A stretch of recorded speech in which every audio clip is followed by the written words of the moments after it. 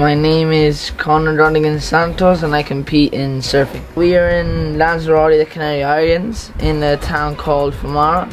For me, this place is ideal because it has all the training grounds.